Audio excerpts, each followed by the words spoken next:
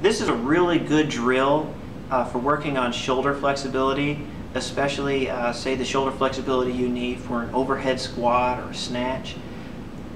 All you need is a section of PVC pipe and a 2.5 pound plate. Some really big strong guys I know are going to try to grab the 25s or the 45s. You don't need it. 2.5 is all you need.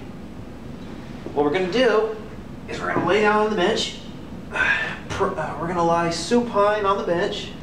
We're going to get our feet up on the bench and push our low back into the bench.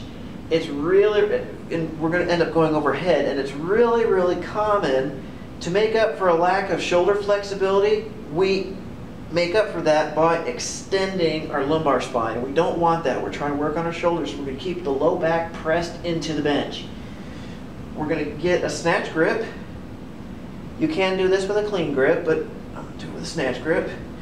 Just go ahead and extend it over our head, keeping our low back pressed into the bench, and we're just going to let the weight kind of sink down.